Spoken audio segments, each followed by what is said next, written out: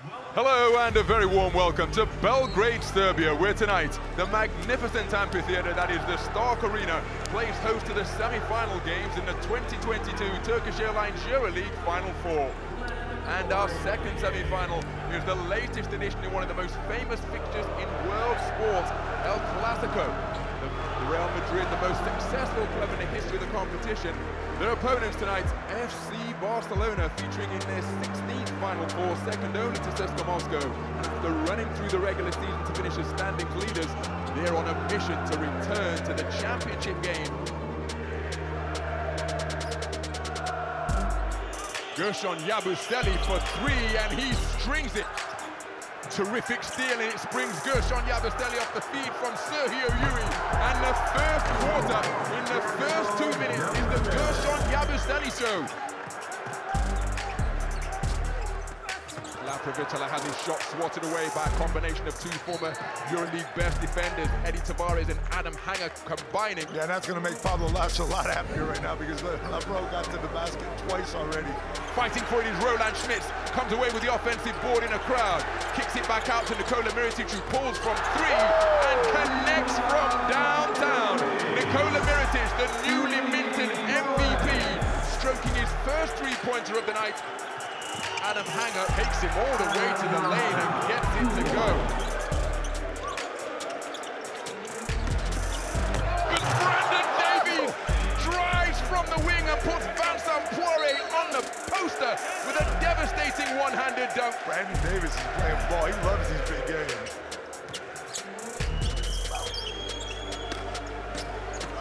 In the low post, Eddie Tavares with a terrific drop step. Alberto Abalde with his first three-pointer of the night. Well, Nikolathis has lost his footing, but again managed to keep it off the possession and flip it to Nikola Mirotic, who buries his third three-pointer of the night.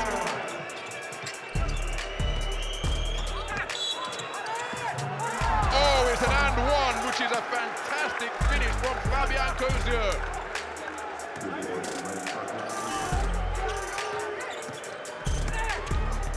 Slapped away by Vincent Poirier. Gershon Yabusele says that's my ball, wraps it up tightly like a precious possession. Back out to Rui. Colathis active with his hands. Big screen set by Poirier. What a take to the rack. Oh, it's an alley-oop off the glass. Sergio Yui flipping it up with the left, and on clean-up duty was Vincent Poirier with the putback. Goes inside to Poirier. Nice catch and a turn and jam. A little bit of payback. Poirier, who just crushed it over the top of Brandon Davies with a two-fisted hammer. Yeah, I mean, Davis, you're looking for help on the other side, back in the Mirotic right now. Fake and drive, then the dish from Colathis. Laprovitala from downtown. Oh, Cozier got a wide open look on his stumble by Laprovitala and took advantage of it. Offloads to Laprovitala, who drives on deck. What a takeaway from Fabian Cozier! An uncontested layup, and he makes it! Fabian Cozier controlling this game at both ends of the floor. What a touch pass! Oh, the ball barely touched the fingertips of Nikola Mirotic, and he just flipped it volleyball style to Brandon Davies for the finish on the inside to bring his team back to within one. But outstanding vision from Nikola Mirotic. 12 rebounds, 26 points, and no assist more important than that fifth one he distributed to Brandon Davies. Dante Exum wheeling his way to the lane. He's got a two-pointer on the stick back. Barca need a miracle three to tie. They go to Nikola Mirotic. Lots of contact, no foul. Mirotic is incensed, but the final buzzer has sounded, and it is Real Madrid who have prevailed in a one-possession affair over their arch-rivals FC Barcelona.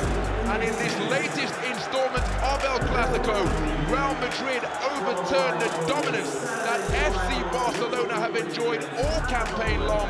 They came into this Final Four semi-final with 5 straight wins over their arch-rivals, but by the narrowest of margins in a one-possession encounter, it is Real Madrid who have prevailed by 3